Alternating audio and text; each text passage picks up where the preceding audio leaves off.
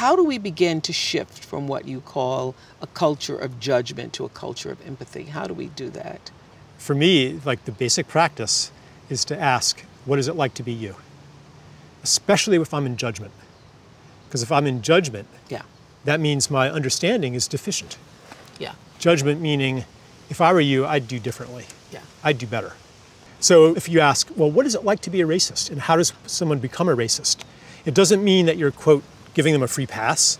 It means that you actually care. Or that you're normalizing racism or want Right. to normalize racism. Right. Yeah. It's about like you actually care about healing racism.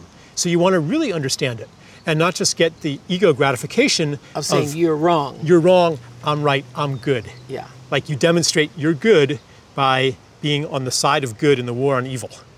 We've had the war on evil now for several thousand years. Has it worked?